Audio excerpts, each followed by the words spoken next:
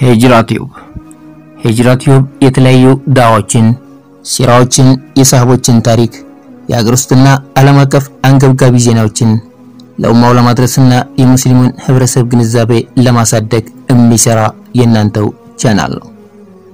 እርሶም ሂጅራቲዩብን ሰብስክራይብ ላይክ እና ሼር በማድረግ አጅሩን ይቋደሱ። አሰላሙ አለይኩም ወራህመቱላሂ ወበረካቱሁ። የተከበራችሁና የተወደዳችሁ የሂጅራቲዩብ ቻናል ቤተሰብ አባላትና ታዳሚያን በዚህ ቻናላችን ከምናቀርባቸው የተለያዩ መደበኛ ፕሮግራሞች በዛሬው ከታሪክ አምድ ፕሮግራም ከዚህ በፊት በሁለት ክፍል ያቀረብነውን ታታር ከጅማሬ እስከ ፍጻሜ የሚለውን ታሪክ ክፍል 3ን ይዘንላችሁ ቀርበናል። ታሪኩም እንደሚከተለው ይቀርባል። መልካም ቆይታ። ፍልሚያው ተጀመረ። ሙስሊሞች በጽናት ተሟሙተው ተጋደሉ። ሁለቱም ወገን ሰዎች ወደቁ። ብዙም ሳይቆይ ግን የጦሩ ሚዛን ወደ ታታሮች አደላ። የሙጃሂዶችን አብዛኛውን ሰራዊት ታታሮች ገደሉ፣ ቀሪዎችን ማረኩ። ዳግም ከተማዋን ከበቡ። ለ3 ቀናት ያክል ከተማዋን ሳይከፍቱ ቆዩ። በአራተኛው ቀን የታታሮች የጦር መሪ የኪንግስ ልጅ ለመራው ከተማ አሚር ራስህንና ህዝብን አታስጨርስ፣ እኛ ዘንድናና አሚርነትህን እናጸናልሃለን፣ አካባቢውንም ለቀን እንሄዳለን የሚል መልእክት ላከ። የመራው አሚር የታታሮችን ቃል አመነ።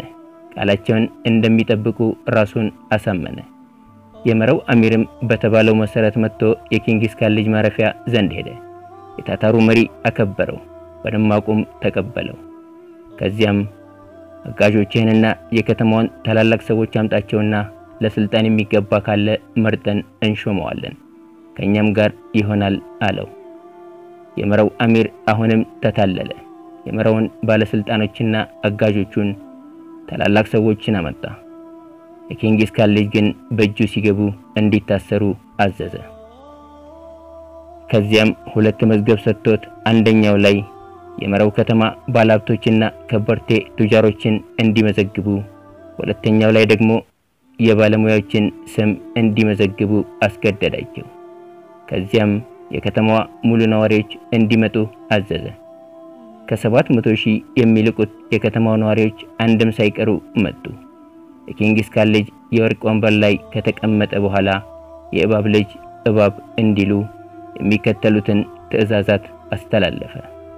የመጀመሪያው ትዕዛዝ የከተማው አሚርና ባለስልጣናት እንዲገደሉ አዘዘ። ሁሉንም ተራ በተራ አረዷቸው። ሰዎች እያዩ ያለቅሳሉ። ሁለተኛው ትዕዛዝ ባለሙያዎችን ጠርተው ወደ ታታሮች ሀገር ወደ ሞንጎሊያ ተልከው በሙያቸው እንዲያገለግሉ አዘዘ። ሶስተኛው ትዕዛዝ ባለሀብቶችና ነጋዴዎችን በመጥራት ገንዘባቸው የት እንዳለ እስኪነገሩ እንዲቀጡ፣ እንዲገረፉ፣ በዚህ መሃል በቅጣት ብዛት የሞቱም አሉ። አራተኛው ትዕዛዝ ከተማው ውስጥ ገብተው ቤቶችን በሙሉ ፈትሸው ገንዘብና የገንዘብ ዘር ያለበት ነገር ሁሉ እንዲወረስ አዘዙ። ገንዘብ ፍለጋ ከተማዋን 3 ቀን ፈተሿት። የአሚሮችን ቀብር ቆፍረው ፈተሹ። አምስተኛውና ዘግናኙ ለማመን የሚከብድ ትዕዛዝ የከተማዋ ነዋሪዎች በሙሉ እንዲታረዱ አዘዘ። ሴቱን ወንዱንም ህፃናቱንም ሁሉንም እንደበግ አረዷቸው። 700,000 ሰው በአንድ ቀን። ኢና ሊላሂ ወኢና ኢለይሂ ራጂኡን። ታማኝ ምንጮች ባይጠቅሱት ወላሂ ለማመን ይከብዳል። በምን ሰበብ እንደገደላቸው ታውቃላችሁ? ከተማዋን ልንከፍት ስንመጣ ተከላክላችኋል በማለት ነበር። ሳታማኝ ብላኝ ነው ነገሩ። በዚህ መልኩ መራውን ባዶ ከተማ አደረጓት። በኔይሳቡር ወረራ ታታሮች መራውን ካወደሙ በኋላ ወደ ኔይሳቡር አመሩ። በከተማው ውስጥ በቂ የጦር ኃይል ቢኖርም የመራው አስተንጋጭ ዜና ልባቸውን በፍርሃት ስለሞላው ከ5 ቀን ከበባ በኋላ ለታታር እጅ ሰጡ። ታታሮች የከተማዋን ነዋሪዎች በሙሉ ወደ በረሃ አወጧቸው።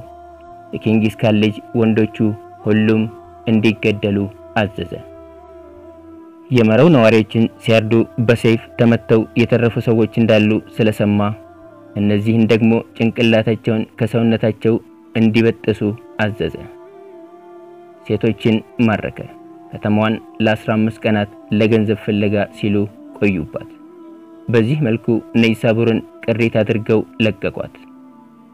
ሐራት ተረኛዋ የኹራሳን ከተማ ናት። በምዕራባዊ ሰሜን አፍጋኒስታን የምትገኝ ከተማ ስትሆን በጣም ሰፊና ብርቱ ከተማ ናት። ግና የታታርን ኃይል መቋቋም ሳትችል ቀርታ የመራውና የኔይሳቡር እጣ ፈንታ ገጠማት። ወንዶቿ ተገደሉ፣ ሴቶቿ ተማረኩ። ኹራሳንና ባህረት አከተሙ። ቀጣይ እቅዳቸው ኸዋሪዝምን መጠቅለል ነው። ኸዋሪዝም ማለት የኸዋሪዝም ሻህ ቤተሰቦች መናገሻ ስትሆን ከፍተኛ የህዝብ ክምችት አላት። በአሁኑ ሰዓት በኡዝቤክስታንና በቱርክሚስታን መካከልና በጄሁን ወንዝ ፊት ለፊት ነች። ባላት ትልቅ ወሳኝነት ኪንግስ ብዙንና ታላቁን ሰራዊት ነበር የላከው። ይህ ሰራዊት ኸዋሪዝምን ለ5 ወር ከቦ ቢቆይም መክፈት ስላልቻለ ተጨማሪ ኃይል ተላከለት። ጥቃታቸውን አጠናክረው ምሽጉን ደርምሰው መግባት ቻሉ። አስፈሪ ፍልሚያ ተካሄደ። ከሁለቱም ጎን ብዙ ሰዎች ቢገደሉም ድሉ ወደ ታታሮች አመዘነ። ሙስሊሞች እየሸሹ በየጉድጓዱ መደበቅ ጀመሩ። ታታሮች እጅግ ዘግናኝ እርምጃ ወሰዱ። ይኸውም የጄሁንን ወንዝ ግድብ በማፍረስ ከተማዋን በጎርፍ አጥለቀለቋት። ቤቶች ተደረመሱ። ከኸዋሪዝም ሰዎች አንድም አልተረፈም። ከሰይፍ የዳነ ሁሉ በጎርፉ አለቀ። ኸዋሪዝም ከከተማነት ወደ ባህርነት በአንድ ፀሐይ ተሸጋገረች። ከዚያ በፊት ከተማዋን የሚያውቃት አሁን የት አካባቢ እንደነበረች ማወቅ አይችልም። በዚህ መልኩ ኸዋሪዝምን ከካርታ ላይ ሰረዟት። ኢና ሊላሂ ወኢና ኢለይሂ ራጂኡን። ታታሮች ቀጣይ እርምጃቸው የሆነው የታላቁን ኸዋሪዝም ደቡባዊ ግዛት መዝመት ነው። ደቡብ ኸዋሪዝም ታሪኩን ያሳለፍነው የሙሐመድ ኢብኑ ኸዋሪዝም ሻህ ልጅ ጀላሉዲን በኃላፊነት የሚመራት ሀገር ናት። ጀላሉዲን የታታሮች ሙሉ ዜና ደርሶታል። የኹራሳንና የኸዋሪዝም መውደቅ የአባቱ ሞት ደርሶታል። ቀሪው እሱ መሆኑ ኃላፊነቱን አክብዶበታል። እሱም ይህን አስቦ የታታርን ጦር የሚመክት ሰራዊት እያሰባሰበ ነው። የጀላሉዲን መናገሻ ከተማው ጋዝና የምትባል ከተማ ናት። ከካቡል 200 ኪሎ ሜትር አካባቢ ርቃ የምትገኝ በተራሮች የተከበበች አፍጋኒስታናዊ ከተማ ነች። ጀላሉዲን ትልቅ ሰራዊት ማዘጋጀት ቻለ። በቅርቡ የሸሸው የሐራቱ አሚር መሊካን ከቀሪው ሰራዊቱ ጋር በመሆን ከጀላሉዲን ጎን ታታርን ለመፋለም ተዘጋጅቷል። ከቱርክ ሙስሊም መሪዎች አንዱ የሆነው ሰይፈዲን በግረቅ 30,000 ወታደር አስከትሎ ጀላሉዲንን ተቀላቀለ። ሰይፈዲን ጀግና በሳልና ብልህ መሪ ነው። ወታደሮችም ጀግኖች ናቸው። ጀላሉዲን ሰራዊቱን አስከትሎ ከገዝና ከተማ ወጣ ብሎ በለቅ እየተባለ በተራራ የታጠረ ቦታ ላይ ሰፍሮ ታታርን መጠበቅ ጀመረ። ታታሮች ደረሱ። ፍልሚያው ተጀመረ። ሙስሊሞች ተማሙተው ተጋደሉ። ያላቸው ቀሪ ሀገር ይሄ ነው። የጀላሉዲን አመራርና የሰይፈዲን በግረቅ ወታደሮች ጀግንነት የሙስሊሞችን መንፈስ አደሰ። ፍልሚያው 3 ቀን ዘለቀ። ታታሮች ያላሰቡት ጉድ ገጠማቸው። እንዲህ ጸንቶ የሚዋጋ ኃይል ይኖራል ብለው አልጠበቁም።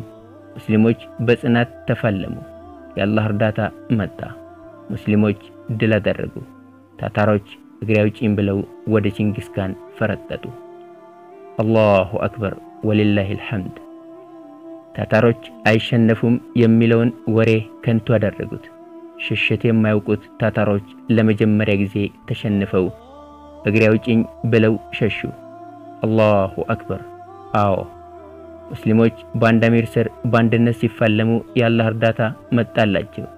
ጀላሉዲን በሙጃሂዶቹ ተማምኖ ኪንግስ ለዳግም ፍልሚያ ጋበዘው።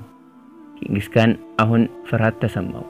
በጣም ግዙፍ ሰራዊት በልጁ አሚርነት አድርጎ ላከ። ከገዝናው ጦርነት የከበደ ፍልሚያ በካቡል ከተማ ተካሄደ። አላሁ አክበር። አሁንም ድሉ የሙስሊሞች ሆነ። በ10 ሺዎች የሚቆጠሩ ሙስሊምም ምርኮኞችን ከታታሮች እጅ ማስጣል ቻሉ። በጣም ብዙ ገንዘብም ማረኩ። ይህን ታላቅ ድል አጣጥመው ሳይጨርሱ ከካቡል ጦርነት መልስ አንድ አደጋ በሙስሊሞች ቀጠና ላይ አንዣበበ። የታታር ወታደሮች የማረኩት ገንዘብ ፈተና ሆነባቸው። ነብዩ ሰለላሁ ዐለይሂ ወሰለም የምፈራላችሁ ድህነትን አይደለም፣ ግን ከናንተ በፊት ለነበሩት ዱንያ እንደተዘረጋላቸው ለናንተም ተዘርግታ እነርሱን እንዳጠፋችሁ እናንተንም እንዳታጠፋችሁ ነው የምፈራላችሁ ማለታቸው ተዘነጋ። የዱንያ ፍቅር ከባድ ነው። የቱርክ አሚርና የሐረቱ አሚር የምርኮ ድርሻቸውን ጠየቁ። በምርኮ ድርሻቸው ሁለቱ አልተስማሙም፣ ተጨቃጨቁ። ከዚያም ሰይፍ ተማዘዙ። አዎ የታታር ወታደሮች ገና ሳያልቁ በምርኮ ገንዘብ ሰይፍ ተማዘዙ። ከሁለቱም ወገን ሰለባዎች ወደቁ። ከተገደሉት ውስጥ የሰይፈዲን ወንድም ነበር። ሰይፈዲን በግረቅ በዚህ ተናዶ ወታደሩን ይዞ ለመሄድ ወሰነ። ጀላሉዲን ማድረግ የሚችለውን ሁሉ አድርጎ እንዲቀር ተማጸነው። እሺ ሊል ግን አልቻለም። ጀላሉዲን ስለ ጂሃድ እየጠቀሰ አላህን እንዲፈራ መከረው። ሰይፈዲን ግን አልሰማም። ሙስሊሞች ተለያዩ። ኢና ሊላሂ ወኢና ኢለይሂ ራጂኡን። በሰይፈዲን ወታደር መቀነስ በሙስሊሞች ውስጥ ክፍተት ፈጠረ። የሰይፈዲን ወታደሮች ጦራዊ ቴክኒክ መቀነስ የሞራል ልሽቀት አስከተለ። ኪንግስ ሁለት ጊዜ ያሸነፉትን ሙስሊሞች በራሱ ሊፋለም ሰራዊቱን ይዞ ወደ ጋዝና ተንቀሳቀሰ። ሙስሊሞች ፍርሃት አላቸው። ጀላሉዲን በቀረው ሰራዊቱ ታታሮችን መቅጠም እንደማያዋጣ ስላሰበ ወታደሩን ይዞ ወደ ደቡብ ሸሸ። ኪንግስ የገባበት ገብቶ ለመፋለም ቆርጧል። ጀላሉዲን ወታደሩን ይዞ እንዳባቱ ከከተማ ወደ ከተማ እየሸሸ ፓኪስታንን አቆራርጦ ህንድና ፓኪስታንን የሚለየው የኢንደስ ወንዝ ደረሰ። ጀላሉዲን ከህንድ አሚሮች ጋር የነበረው ግንኙነት የላላ ቢሆንም ከኪንግስ ግን ስለሚሻሉት ወደ ህንድ ለመሻገር ወሰነ። ነገር ግን ለመሻገሪያ የሚሆን ጀልባ የለም። ከሌላ ሀገር እንዲመጣለት አዘዘ። ግና ጀልባዎቹ ሳይደርሱ የኪንግስ ሰራዊት ደረሰባቸው። ከፊት ለፊታቸው የኢንደስ ወንዝ፣ ከኋላቸው የኪንግስ ላይን የሚታክት ሰራዊት። ከዚህ በኋላ ምን ይከሰት ይሆን? ክፍል 4 ይቀጥላል።